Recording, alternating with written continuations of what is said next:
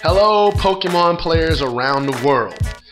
We're going to learn how to use Hamachi and RedShark to play the Pokemon trading card game online. We'll start with explaining RedShark. RedShark is a program that's developed to share a play map using your screen. I'm going to right click it, choose Run as Administrator, and that will allow me to make changes and things. If you just double click it, for some reason it doesn't let you make changes. Now here you have the screen.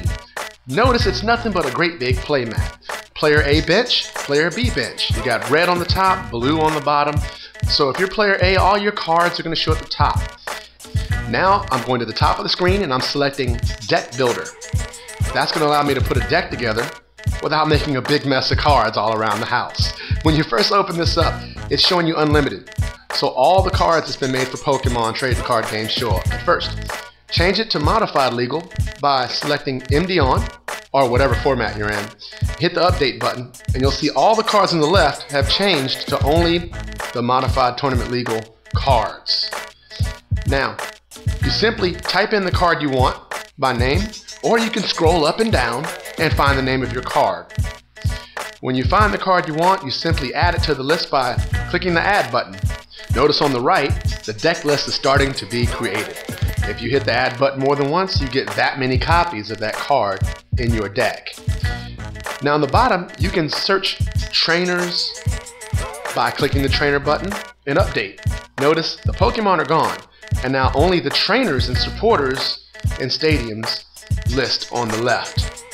So once you get proficient with this program, you can build a brand new deck list idea out in a matter of minutes. Okay, let's pretend like we have all the cards we want, and we want to open up an existing deck list we've already done in the past. Hit the load button. The folder where all of your decks are stored are going to show up. Choose a deck that you've already made and named and open it.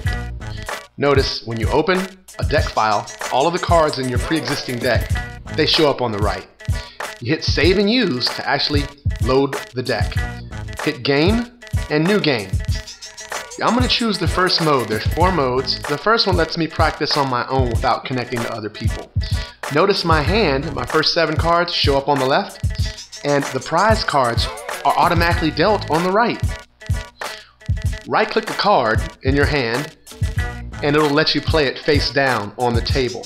Now if you just drag and drop, it'll play it face up on the table. And notice how the prize cards are already dealt out. Now we'll do a coin flip. I will go to the bottom of the screen and communicate with the other player. Do you want heads or tails or whatever? Then they'll tell me.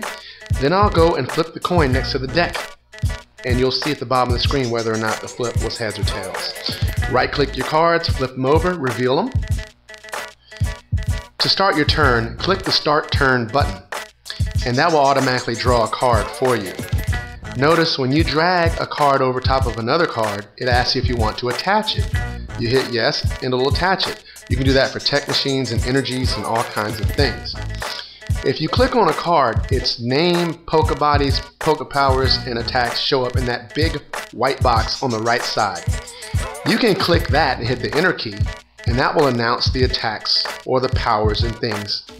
Like Uxie's setup. I clicked on it. Now I go to the Draw a Card button next to the coin, and I'm going to click it until I have 7 in my hand. Notice it keeps count of how many cards are in hand, and your opponent can also see that count as well. And when I'm done with my turn, I click End Turn, or I can click on a card and announce the attack. Remember, everything is communicated in the chat box. If you make a mistake, your opponent can communicate with you. I'm going to close this game out and we'll move on to the next lesson.